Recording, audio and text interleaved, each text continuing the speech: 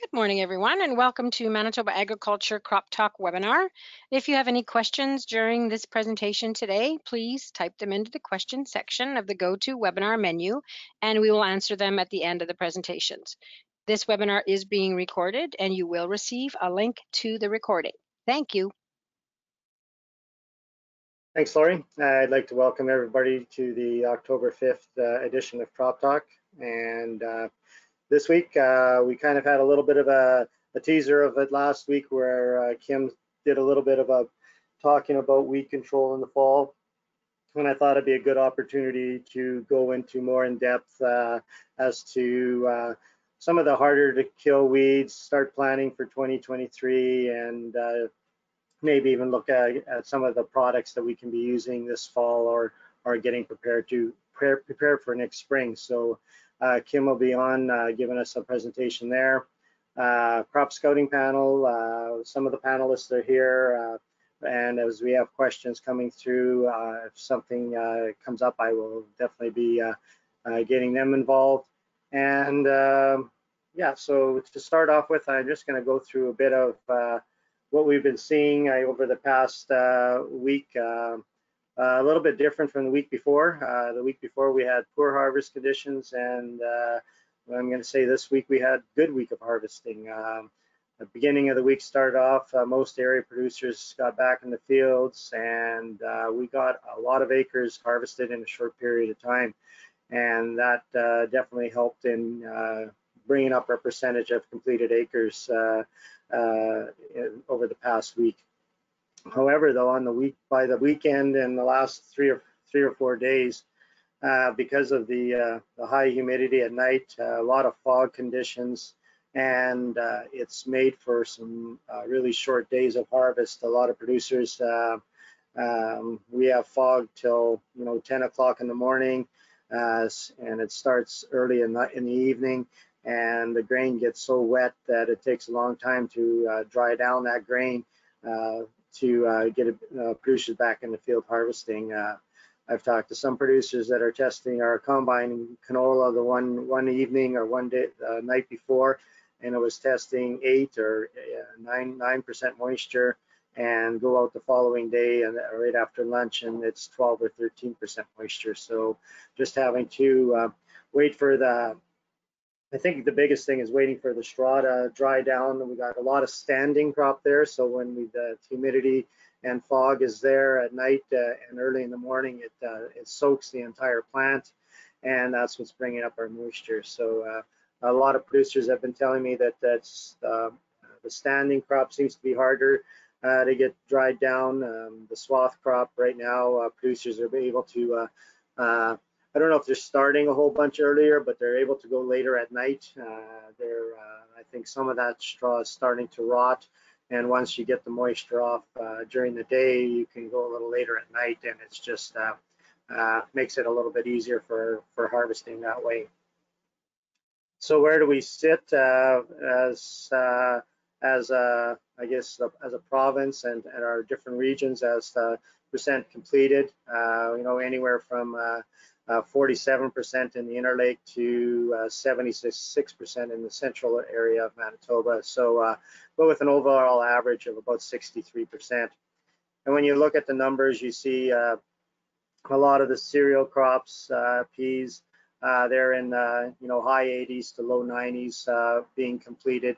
And then the biggest one right now is canola. We're around 58%, and canola is one of our bigger crops growing, and so it does take up a lot of acres. So that's why there's still a lot of acres out there unharvested, and that's having our major, major reason why our percentage for completion is only at 63%. The other thing is soybeans. They're just kind of nicely getting going here. A lot of producers over this past week have started on some of them. But again, that percentage being done is 11%. So again, very, very low, and most of it again in the central part of the province that is being done. And then I've noticed more flax acres this year, and I don't know of anybody that's really done a whole bunch of flax yet. So, and our Manitoba average is right around 3%. So I thought it would be interesting just to go back to last year in September 14th.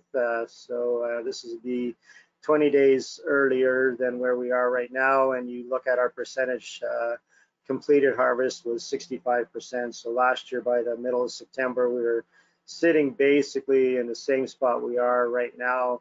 So we've lost about 3 weeks of growing condition or of harvest right now, and that's stems back to the late spring, the longer growing season, and then this extended period here where we've lost probably in the last 2 weeks. We've only had about 4 or 5 days of really good combining weather, and that definitely has played a role in slowing down harvest and just making it longer, and the time of year we're into October. The days are definitely getting shorter. 7:30, 8 o'clock, sun's going down, and if we don't have good weather conditions at that time, we need wind just to keep things dry, and we haven't been getting those. But it's just guys are shutting down at 8:30, 9 o'clock, and it's kind of funny. It'll be and just talking to individual producers, and you ask them, so when did you shut down last night? And it was like we were going good, and then all of a sudden that 9 o'clock time period hit, and we just had to shut down. You couldn't do anymore, and it seems like everybody's experiencing the same thing. So it's a pretty wide-ranging effects that we're seeing right now. I guess one of the things that is a little bit of concern over the next few days here. We are going to be seeing some cooler temperatures. Hopefully we don't get any rain or flurries. The cool temperatures we can handle, but we don't need any moisture right now because a lot of producers are looking at grain that is just borderline being dry as it is. So, and this will also affect some of the things that Kim will be talking about today when we see some of these temperatures, or if we do receive some of these temperatures over the next little while. This was brought up from the Brandon site, so from Environment Canada. So that's what it's forecasting over the next few days. So if we can get through Wednesday, Thursday here, I think we'll be all right for a few more days. As we're getting into the fall, we're starting to see more and more guys looking at doing some fall work. Definitely seeing a lot of harrowing happening. I'm seeing a lot of anhydrous tanks dropped off in yards. I haven't seen a lot of guys going. Talking to a couple of producers yesterday, I think next week, basically they're talking right after Thanksgiving. A lot of guys are telling me probably Tuesday they'll start anhydrasing. So I think we'll definitely be seeing a lot more action in the fields regarding getting ready for next spring. I thought it'd be interesting to put the soil moisture map on and just to see where we're sitting as a province, and really in general we're kind of in good moisture conditions right now. It may not seem like that because we haven't had a lot of large accumulations of moisture over the last little while, but I think when you get down into the soil profile, our depths in the soil, you see that there's still moisture down there. I know talking to a few guys that have been doing soil sampling, when they're doing the 6 to 24, they're saying that they're finding some good moisture down there. There are some pockets, however, that are on the dry side, and they're kind of seeing them on the map as in the reddish type spots. So those would be areas that are kind of that dry to very dry, but those areas aren't very big, and I really think that if we got any kind of decent moisture in the fall here after we're done harvest, hopefully that we'll see all those areas spike back up to being at least average. So fall tillage work, I did mention a bit that it's getting underway. As guys got caught up with harvest and then we're stopped from harvest and having to wait for things to dry down, we did see a lot of harrowing happening. Some vertical tillage being done, and like I mentioned, the anhydrous guys are getting ready. I think once we get through this next stretch here, if we don't see a lot of moisture from this. Well, maybe it won't be as busy the following week here, but in talking to producers, they're ready to go for next week. So I think we'll be seeing that. So as we get ready for starting to plan for next year and getting fields ready for next year, again, I mentioned earlier on that it would be good to get Kim back on to talk a little bit more about weeds. Seen a lot of sprayers going yesterday. The conditions were good for growing. So we were seeing a lot of guys going out and trying to clean up some fields. So with that, I think what we'll do is we'll turn it over to Kim and get her to walk us through the fall weed control and problem weeds for this coming year. Thanks, Lionel. Yeah, if you can just go to my first slide. I think Lionel actually has brought up some really good points, where we've got a late harvest going on this year. So we're behind the 8 ball when it comes to weed control as well, because some of our fields are still not harvested or have very recently been harvested.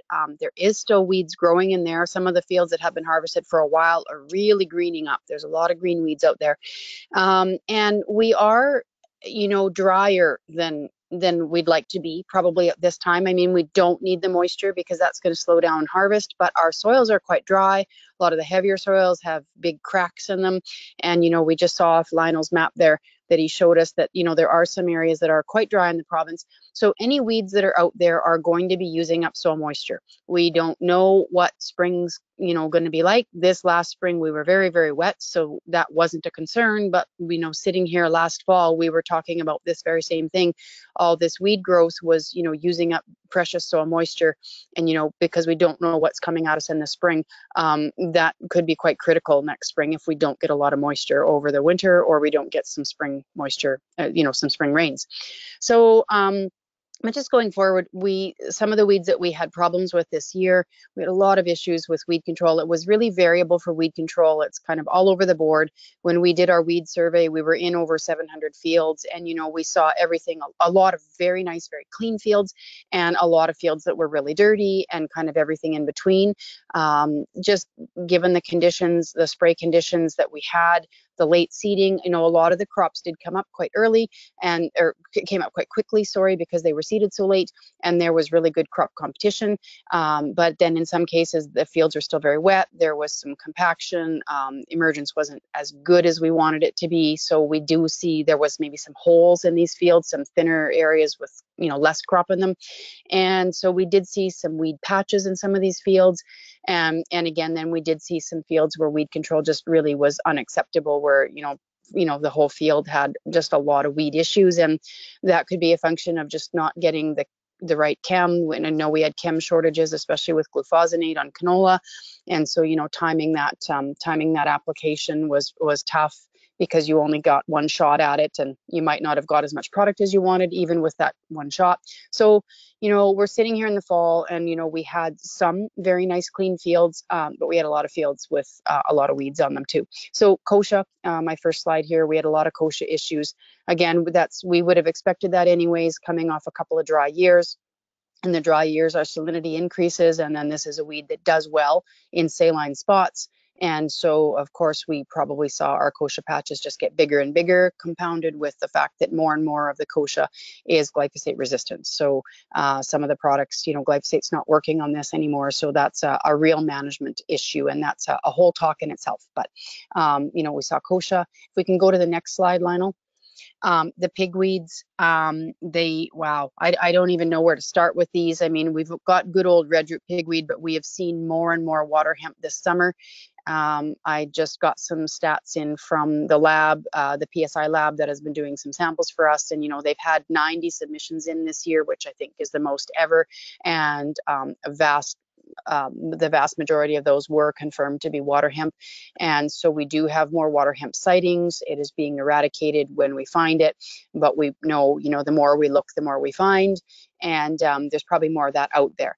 And so we're really concerned about water hemp. We're concerned about smooth pigweed as well. That's maybe not as common, other than in southern Manitoba seems to have a little bit of that. Very similar to a Powell's pigweed, which is just like kind of like a really big red root pigweed. And but worldwide, it's got glyphosate resistance. Not here yet, but that's why it's actually on our noxious weeds list. And then Palmer amaranth as well. So but just being pigweeds, any pigweed can germinate pretty much year round. Well, not in the winter, obviously, but pretty much, all through the season. But they can germinate they can germinate late in the fall, and they can set seed in as little as 2 weeks. That's, they won't set a lot of seed at that point. But if you see me on the speaking circuit this winter, I actually have a couple of tiny little pigweeds, water hemp actually, that have germinated. Probably they're only a couple of weeks old. I just got them a couple of weeks ago, so they would have germinated sometime in September. They're 4 inches, 3 to 4 inches tall, and they have seed on them. So I pressed them and I laminated them, and I'll be able to show you guys that this winter. But pigweeds, I'm really concerned about, because just the fact that if we don't control these, and if we're not doing any fall weed control, we still can get seed set from very small pigweed plants, regardless of which pigweed it is. So we need to be concerned about this. If we can go to the next one, foxtail barley. And again, we saw tons of foxtail barley this year. Again, that's not unexpected, because we're coming off a couple dry years. And again, same issue as kochia. This is a halophyte, which means it likes to grow in saline soils where there's salts, and where other crops don't grow well, or other plants, nothing will grow. And so we did see huge patches of foxtail barley.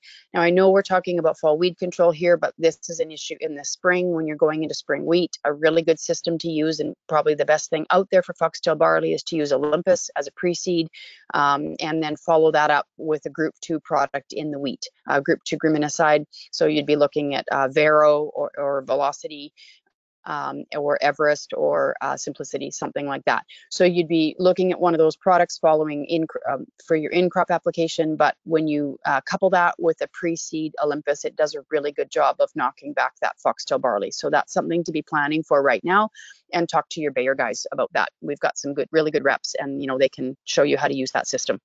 The next slide, Lionel, is lamb's quarters. We saw a ton of lamb's quarters. I get asked all the time, is it resistant? Not that we know of.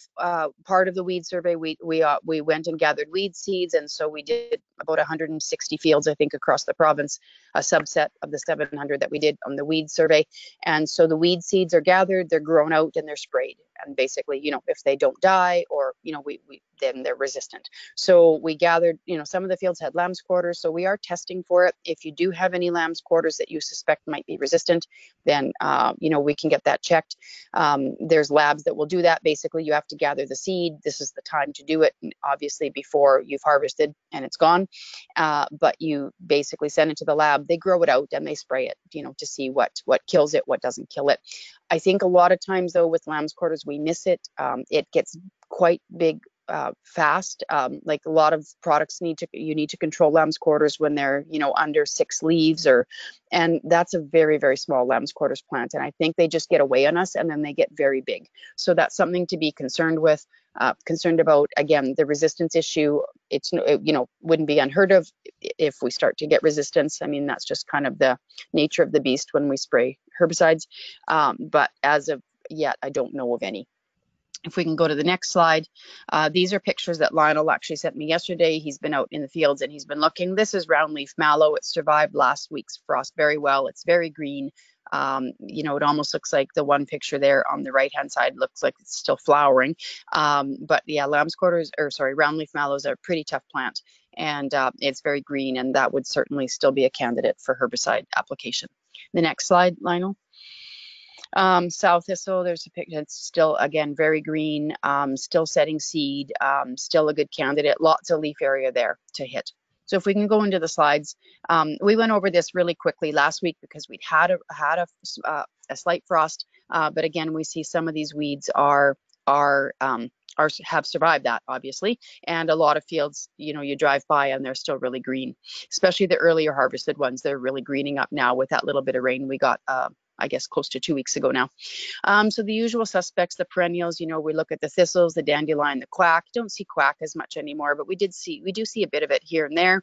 And especially, as we go more into conservation tillage and we talk about, carbon credits and reducing the tillage on our farms, I think that you definitely start to see a shift towards more perennial weeds when you have tillage as a tool to control weeds.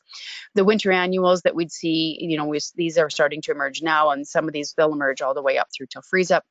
Narrowleaf toxbeard, nightclown catchfly, white cockle, though, and anything in that family. There's also cow cockle as well, and bladder campion in that. Stinkweed and cleavers, those can all emerge in the fall. And annuals, again, if most of them, the annuals that would be emerging from seed right now, will not be setting seed before the winter. So we're not really concerned about seed set, other than the pigweeds, which we talked about already. But just the fact that, they're using up nutrients, they use a lot of nutrients, and they use a lot of moisture. So again, that's a concern, and that would be something that if we've got a chance to get them this fall. And this is another situation too, where I know we have a lot of herbicide resistance in the province. We have a lot of group 2 resistance with different weed species. I think, it's not a bad idea to be using those group 2s in the fall if there are some resistant weeds and they don't die from the herbicide application. Winter's going to kill them anyways. So I'd rather be seeing some of those group 2s.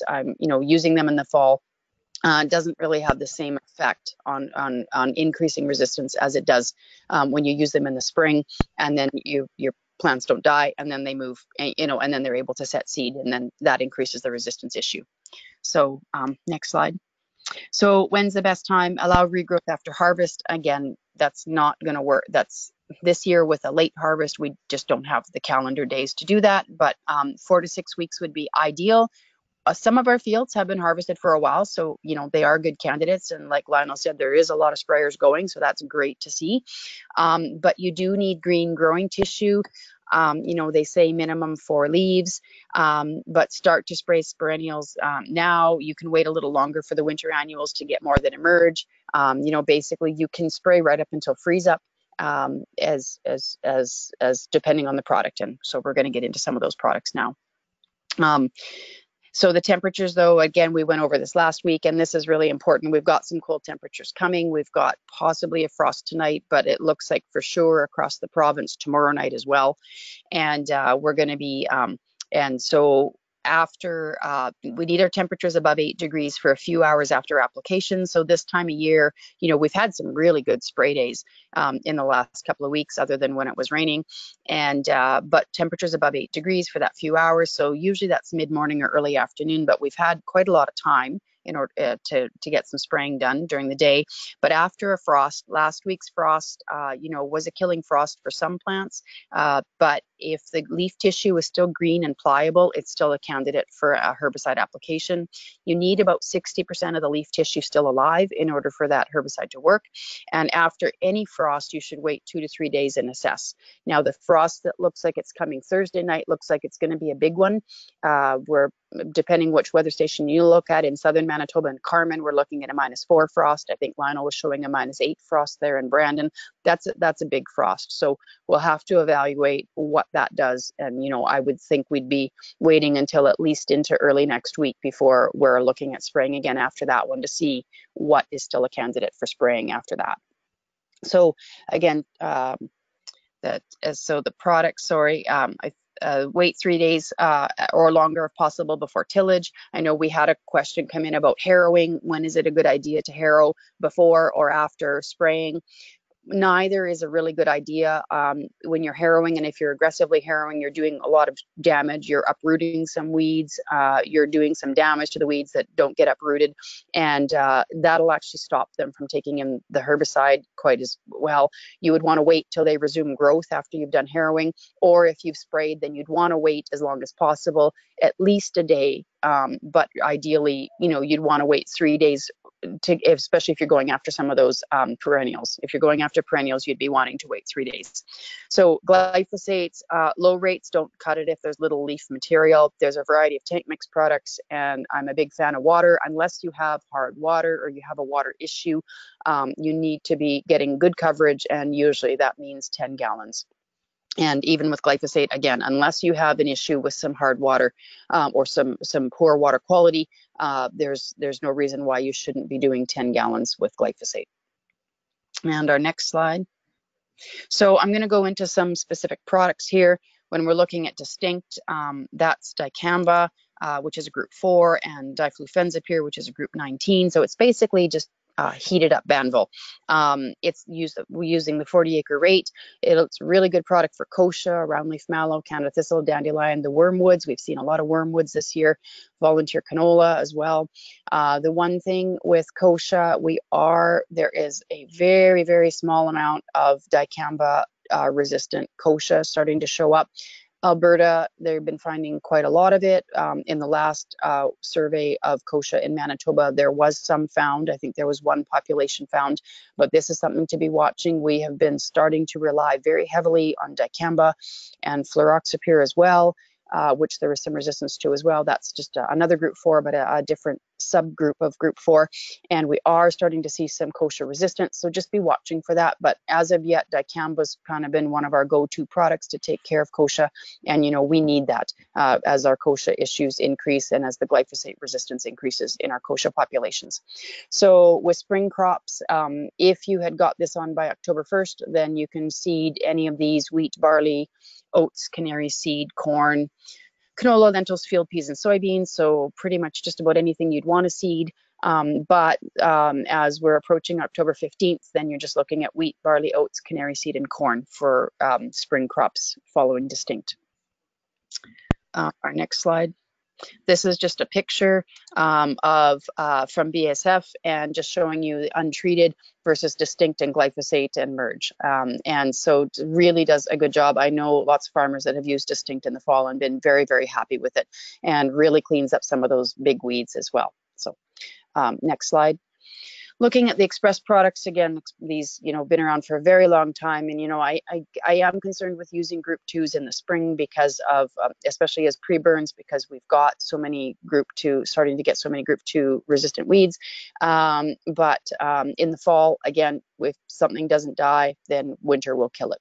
So this is tribenuron, straight tribenuron, which is a group 2, the 80-acre rate, and that's going to get your narrowleaf toxbeard, your dandelion, your flicksweed, cowcockle, your volunteer canolas, your lamb's quarters, and your wild buckwheat. Spring crops, if you put it on by October 1st, which we've just got past, most crops, including forages. But if after October 1st, you can't grow canola, corn, or flax. You have to stay away from those crops. So our next one, in the Express family, still these are FMC products. And again, we have great reps in the province here. If you've got any questions at all with any of these particular products, just call your reps. And I'm also just talking about the kind of the heritage brand name products. There are lots of generics out there. I'm not as familiar with their labels as I am with the heritage products. There are some differences on some of the labels, so you need to read your labels very carefully. Most of that is captured in the Guide to Crop Protection, but again, if you are using a generic product, you need to check the label very carefully because it may not be exactly the same as what you're used to if you're using, one of the heritage products like the Express brands. So anyways, Express FX is tribenuron. Again, that's our group 2 with some dicamba thrown in. That's a group 4 using the 80-acre rate. And again, so it just heats up that quite nicely. And again, so this is a good kochia product: dandelion, kochia, cleavers, narrowleaf toxbeard, flicksweed, Russian thistle. If you have that, saw a bit of that in the province this summer, and we do tend to see that too in the areas. You'll maybe find that in the drier areas where you see lots of kochia because it does well on the salty soils as well, and wild buckwheat. For spring crops, if you had it on by October 1st, you can grow wheat, barley, oats, corn, canola, lentils, soys, white beans. After October 1st, you're just looking at cereals. So you're looking at wheat, barley, and oats because of that dicamba in there. We don't want that residue still hanging around in the spring. So our next slide is again, another FMC product, Express Pro. This is tribenuron, basically expressed with Ally or metsulfuron. Ally is metsulfuron. That's a group 2 product. So these are both group 2s, but you will get some extended control with this product. So we're looking at the 80-acre rate. We're looking at basically very similar weeds, to what we've been talking about already with the Express products, but you do get that extended control for about 15 days. So when do you apply that? If you applied that really late in the fall, you would get some control in the spring, but if you were to put it on now, that 15 days would help, would just be kind of used up this fall. And again, because of that ally in there, that metsulfuron, you're looking at spring crops or wheat, barley, and oats. So we do have loads of products for to use ahead of wheat, barley, oats. We're a little more limited on our broadleaf crops, like especially our canola and things like that. The next slide, I've just got a picture here, I think, of Express Pro versus a competitor, plus glyphosate. So just having that, and again, most of these obviously you'd be putting on with glyphosate as well, and it really just burns off your dandelions like crazy. And that's another weed we had a lot of this year. Saw a lot of that in crops where, and some quite big dandelions. So because there's so much seed flying around, we'd expect to maybe see a bit more of that in our crops in our next spring. So just kind of watch out for those dandelions. They can get really big and they really use a lot of nutrients and a lot of water. So our next slide. So again, this is just a slide off from FMC and just compares their products. So we've got Express SG, which is again just that straight tribenuron, and it's got lots of crop flexibility, lots of good application timings. You've got loads of space on this one to lots of different options. If we go into the FX, because of the dicamba in there, and then we go into the Pro, which is extended weed control for cereals, and again, so we've got our different groups in there, and our spring recropping. So this is a nice table. They have lots of stuff on their website, and again, we've got really great reps to deal with. So talk to your FMC reps about that. And our next slide is Intruvix, which is actually Express FX plus carfentrazone, or AIM, which is a group 14 product. Now that's just a burn off. There's no residual at all with that group 14. Some of our group 14s are residual. Our group 14s are quite a unique group. They've got a lot of different subgroups in them, and they're all a little bit different from each other. And we have everything in a group 14, from something that just does weed control by weed seeds as they emerge, and it's got residual, to something like a carfentrazone AIM, which is a pure burn off product, no residual. It's nice to have that group 14 in there, because that's a group that we don't use necessarily very much of. So it's basically Express FX, but you get this added burn off from the carfentrazone, because we do have weeds that are up right now, and that is a good burn off product. It works quite well, especially if the weeds are still small. So again, be watching your weeds and when you're going to be spraying these things. So the spring crops are basically the same as the FX label. So if by October 1st, which we've passed now, we've got quite a lot of cropping choices. But if we're putting this one on after October 1st, we're still looking just at wheat, barley, and oats. So if we go to our next slide, we're looking at Blackhawk.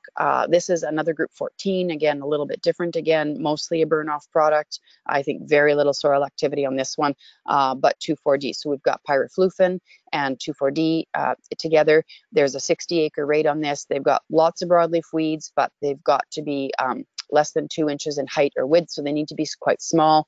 But you can put this one on, all the way up to freeze up, and the spring crops, there are basically no restrictions. So, if you're concerned about what your cropping rotation is next year, and you're not sure what's going on certain fields, and you're not sure it's going to be a cereal, then this is a product that you could look at. And I think there's been people quite happy with this one. And again, I like us using that group 14, and it's a different group 14 than some of the ones we've been using before. So our next slide, Paradigm Pre, this one's been around, for a while. That's haloxifin, which is a group 4, really nice group 4 there. It actually has really good, does a lot of weeds and a lot of bigger weeds as well. Really nice product. Also does barnyard grass. Haloxifin also will get barnyard grass. So that's nice to know when you're looking at it as a spring applied product for post-emergent applications. It does mostly broadleaves, but it actually does get barnyard grass, which we do see a lot more of in the wet years. We saw a lot of that show up late in the summer, and there'll be a lot more seed in the ground for next year, so that's something to watch for. And then fluoroacetam, which is a group 2 product. So it's a 60-acre rate, 60 acres per jug rate, and we're looking at lots of weeds on here. dandelion, volunteer canolas, the shepherd's purse chickweed, which, that's another weed we start to see in the fall, and we do see that showing up after some of the wet years when it gets a bit wetter. Cleavers, cowcockle, nightflower and catchfly, Canada thistle, there's suppression on that, suppression on the sow thistle, suppression on the perennial sow thistle as well. It'll get smartweed, and it'll also get light infestations of kochia, but not, I wouldn't consider this a kochia product. All of our kochia in Manitoba is group 2 resistant, and haloxifin will do a little bit on it, but it's certainly not like a dicamba. Our spring crops, if after October 1st, then just our cereals, our wheat, barley, and oats. And if we can go to the next slide. So then pre-pass and flex, which is just fluoroacetam, a straight group 2, and glyphosate. So and again, lots of generics on this. Just check your labels, check your product sizes and stuff. I'm just again talking about the heritage products here. Pre-pass flex is 80 acres per jug rate. The Pre-pass XC is 40 acres per case rate. Chickweed, really good product for chickweed, cowcockle, dandelion, volunteer canolas, smartweed, wild buckwheat, cleavers, and kochia, but obviously not anything that's a group 2 resistant, because we've just got that fluoroacetam in there, especially our kochia that's group 9 resistant as well. And spring crops, anything after October 1st, or sorry, August 1st, we are just looking at spring cereals like wheat, barley, and oats. And our next one is Corex, which is dicamba and fluoroacetam mixed together. So again, we've got that nice dicamba in there. If you're looking at kochia issues, it's 56 acres per case rate. It's a bit of a different rate there, but anyways, really good product for dandelion, perennial sow thistle, kochia, of course, because of the dicamba, cleavers, volunteer canolas, wild buckwheat, chickweed, cowcockle, smartweed, stinkweed, and spring crops. Again, anything after October 1st, we've just looking at our wheat, barley, and oats. So again, lots of options going into cereals in the spring. We've got loads of products to use. Our next product, Focus. There's kind of a lot on this slide. This is something, a fall registration is fairly new for Focus. We're used to using this in the spring. This is pyroxasulfone, which is a group 15 product, which a lot of us aren't using a lot of, but this is basically Zidua. That's a standalone product from BSF, but Focus is an FMC product. So again, if you're considering using this product, talk to your rep. I think the fall use has a really good fit here in Manitoba. It's got carfentrazone, which is a group 14. Again, basically you've got a burn-off product in it, but the pyroxasulfone works on weed seeds as they emerge. So now the product itself requires minimum ½ an inch of moisture to activate. So spring snowmelt will actually activate it early in the spring. So this is why a late fall application, that's a good idea if that works on your farm. So that would target our early germinating weeds in the spring, like our kochia, our foxtail barley, our stinkweed, our wild mustard, downy and Japanese brome, and things like wild oats. This needs to be the last pass across the field. So after everything's been done, all of your fertilizer applications, any tillage, any harrowing, this is the last pass. Spray it, walk away, park the sprayer for the year kind of thing. If any weeds are emerged, we would add glyphosate and surfactant. So I would expect we'd be doing that anyways. A couple of different rates on here. If we've got more than 3% organic matter, we have to use the higher rate. So that's 33 acres a jug. If we've got less than 3% organic matter, we are using the 40 acres per jug rate. So our spring crops are going to be field corn, field peas, lentils, soybeans, sunflowers, and spring wheat, but not durum. And do not apply any Authority 480 to wheat in the spring, and do not apply any Authority Supreme. The Authority 480 is sulfentrazone, and just because of stacking and residues, that's not, that's something that we can't do. So we can't, if we're using Focus in the fall, we can't be using Authority 480 on wheat, and we don't want to use any Authority Supreme either on the crops that it's registered on, because Authority Supreme actually has pyroxasulfone in it as well as sulfentrazone in the Authority, so we can't use that. So also do not apply if pH is greater than 7.8, or if organic matter is less than 1% or greater than 7%. But again, this is a really nice product. The pyroxasulfone, or the Zidua product that's in there, does broadleafs and grasses, and it's a different grouping. And so when we're talking herbicide resistance, it's really good to start using some of these different products. If we can go to the next slide, this is a new one, smolder, or newer in the guide last year. It was first in the 2022 guide. This is saflufenicil, which is basically heat, the heat brands, plus metsulfuron. Again, that's our ally. So you've got a group 14 and a group 2 together there. And it's an 80 acre a case rate. It'll do weeds, a lot of weeds. So, you know, kochia, burn off that kochia, the cleavers, Canada fleabane, which again, we're starting to see more and more of that. And, you know, that's something we're going to have to watch for. There was a ton of Canada fleabane this year. To my knowledge, it's not resistant yet, but we have to watch this one. There was just so much of it and so much seed flying around. So we're going to have to get familiar with that weed very quickly. Lamb's quarters, wild buckwheat, wild mustard, stinkweed, red root pigweed, dandelion, canna thistle, roundleaf mallow. Again, saw a lot of that this year, and Lionel showed us our pictures of some quite big ones. Those ones are going to be a little bit harder to kill, but anyways, a narrowleaf toxpirit and volunteer canola, and spring crops wheat, which includes durum and barley and oats. And our next slide, other products, basically 2,4-D, MCPA, 4 ounces is probably safe. I would not go any higher than 6 because of overlaps. And, you know, especially if we do end up with a very early spring, we've got some very early spring seeding. But there was some research done in Saskatchewan that found that it was quite safe quite late in the fall. I think they were spraying right up until it was pretty much freezing coming out of the sprayer, and finding, you know, that the 4 ounces was definitely safe. For spring burn off, and pre-harvest products, there's lots of things, AIM, bromoxynil, Conquer, Goldwing, Heat, Thunderhawk, lots of things. They're not registered for the fall. There are some fall, you know, these are things to consult your product reps and talk about whether we need to be doing something late in the fall or maybe some early spring burn-offs and that type of thing. The one thing I haven't talked about is the group 3 products, our yellows, the yellow products, so our Edge, our Treflan, that type of thing. We're actually going to be having Gowan, Alan Christensen from Gowan will be talking next week on those, and he'll be giving us a really good talk about how to use those products, a lot of different scenarios where they're best used, talk about the different tillages that are needed to activate those products and some of the different combinations, because we all have different tillage implements and how we want to use them. And anyway, so the ones that I haven't talked about that we will be putting on in the fall, or that we can put on in the fall as well as the spring, are things like our Edge and our Treflan and our Fortress. And we're going to be covering those next week. Alan is going to cover those. So I would encourage you to listen to that. He's a really good speaker and really knows the products. So with that, I don't really have anything else. If there's any questions, I can answer them, or we could just wait. I could just, you know, wait for the panel.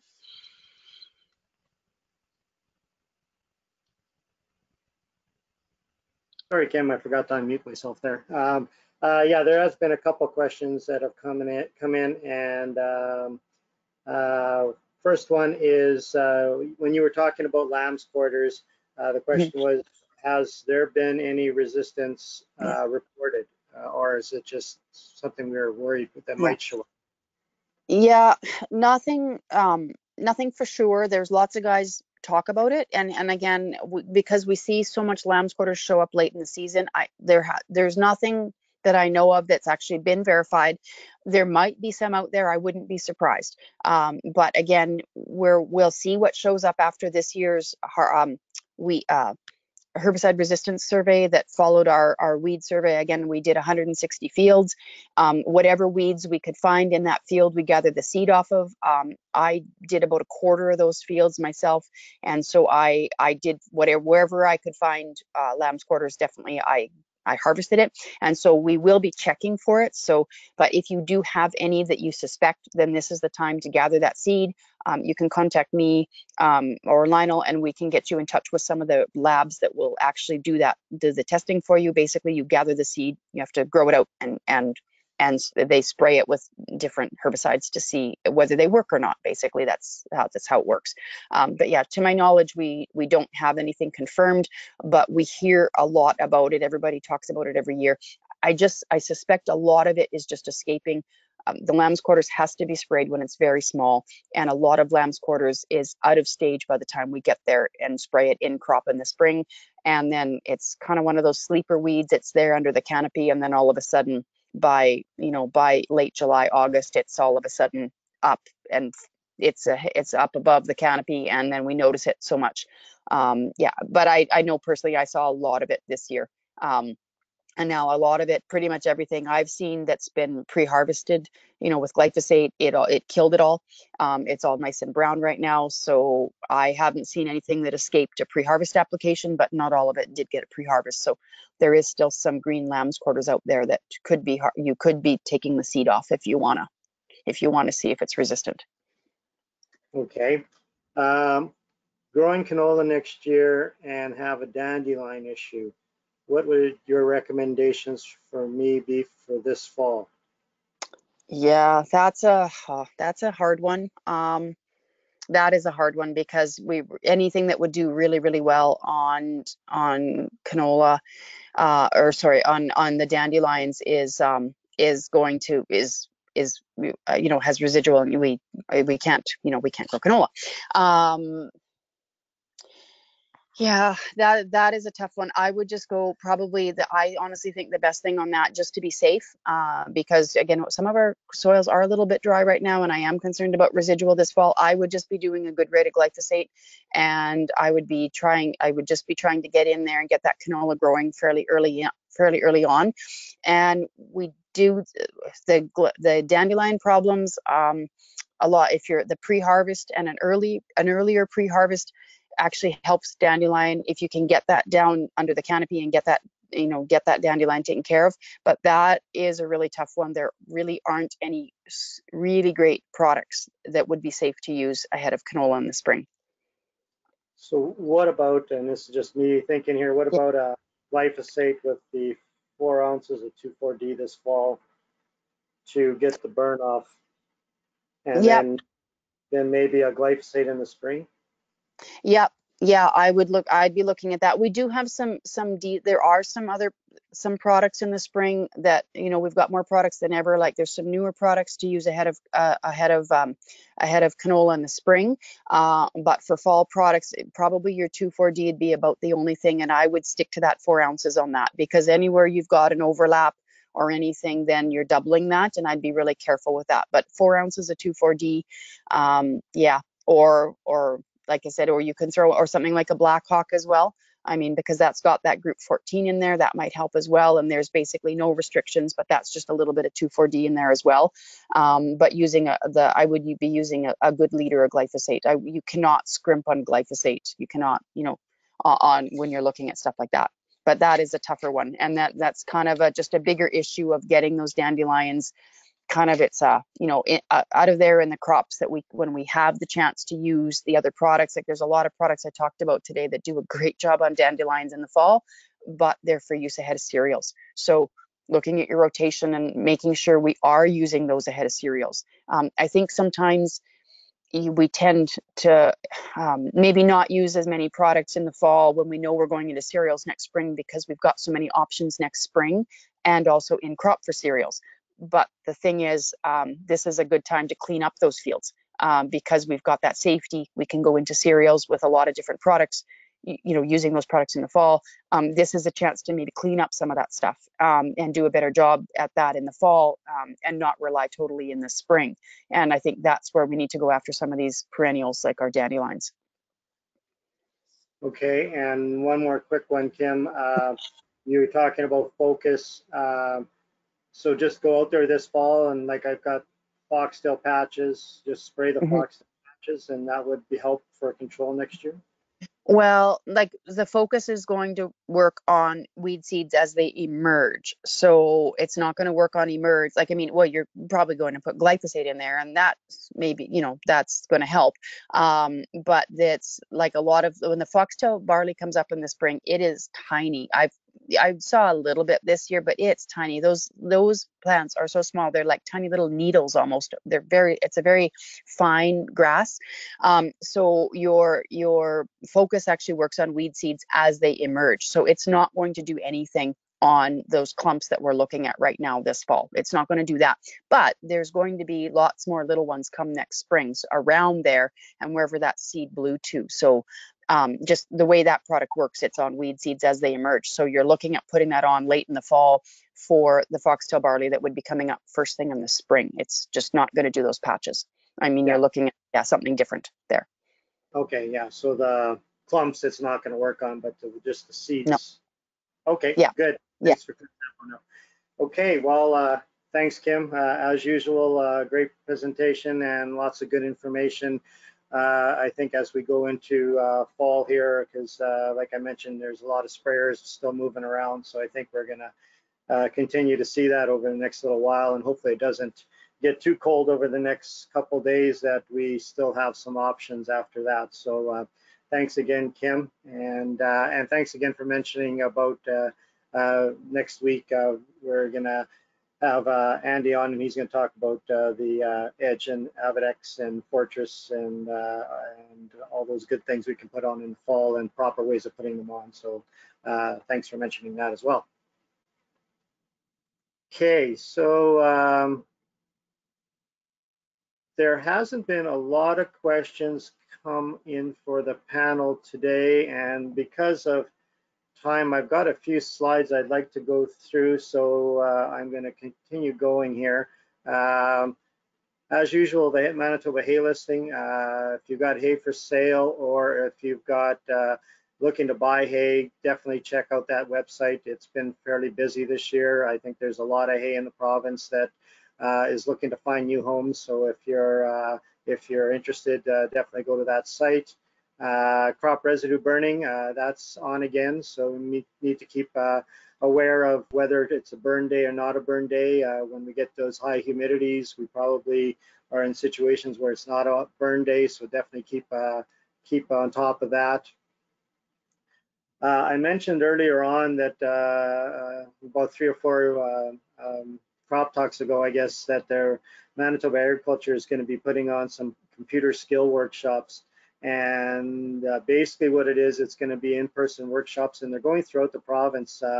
So I divided their poster into a few different sections here. And so if you're interested in learning about some of the basic skills of working on computer, internet skills, email skills, website navigation, how to fill out online applications, how to save, attach, email an online application.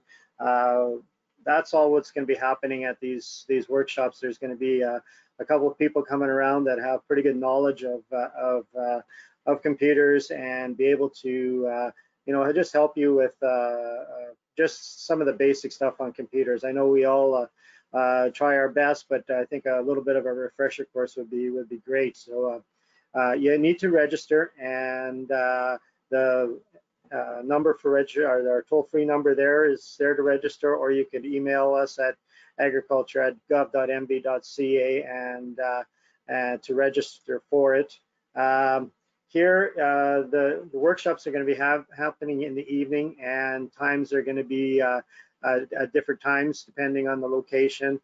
And like I mentioned, they're having them in several locations. So there's going to be one close to you. So if you're interested in getting some of this updates on just being able to work through your computer, it seems like all our applications are beginning to be online applications, and it just would be kind of good knowledge for yourself to have when it comes to filling this stuff out. So these are the locations where they're going to be had at. Also, we're getting into October, or we are in October, and that's when the Clean Farms is going to be having most of their pickup days for pesticides and livestock medications. I think some of the first ones are the 20th or the 20th of October, or in that range. So we're definitely getting close to those days. So keep an eye out for them. Go to their website, find out when they're going to be in your area, and get rid of some of that stuff that's been hanging around the farm for a while and you're not quite sure what to do with it. If you got questions, feel free to contact any of the crop production extension specialists. There's 7 of us now, and there's our contact information. So feel free to contact us anytime, and we can give you a hand with stuff that's going on. Our farm production extension specialists, again, the 4 of them and their contact information. One of the things that's probably going to come up over the next little while here is if we get some hard frost or some killing frost, is we'll start getting lots of questions regarding nitrates. So remember those to contact any of the people that I gave you the numbers on. Also, there are probes in the offices, in some of the offices where you can come and borrow them and get those samples sent away to central testing labs or one of the labs to see what your nitrate levels are if you're concerned about it. So this is locations of the MASC offices. A lot of those offices will have the hay probes as well. So just give a call ahead of time to make sure that one is available or they have one there for you. And that's it for today's webinar. I'd like to thanks for attending. Thank him for the great presentation. And if you have any questions, feel free to contact Lori or myself, and then join us next week. Be the October to the 12th. And hopefully by that time we're in the high 80s of harvest being done. Thanks again for attending.